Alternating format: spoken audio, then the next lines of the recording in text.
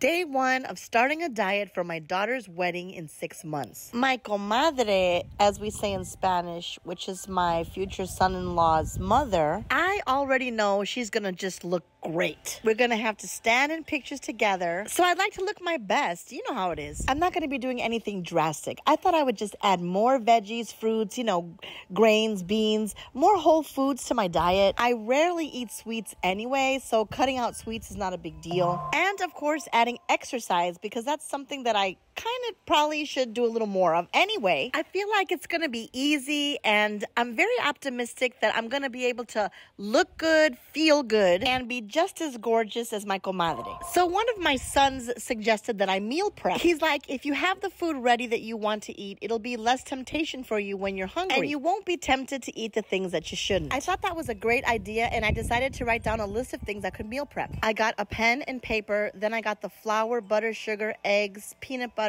and chocolate, and I baked up the best chocolate covered peanut butter cookies I've ever made. I only ate 6 while I made my meal prep list.